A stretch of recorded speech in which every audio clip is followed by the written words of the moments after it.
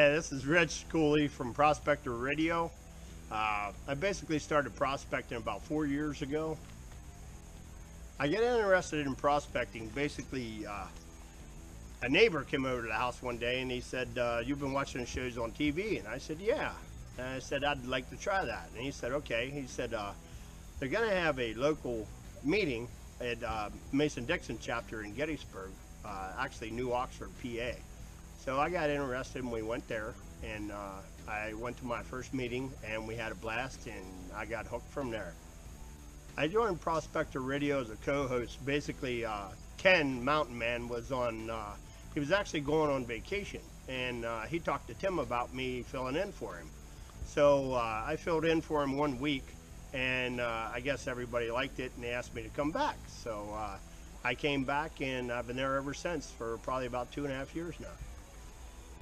I bring a lot to the show. Basically, knowledge from Ken the Mountain Man's taught me a lot. I've learned a lot from all the other prospectors out there. Basically, just a lot of fun and having a good time and enjoying ourselves. My vision for the radio program is basically I want to do this full time. I want to be able to quit my job.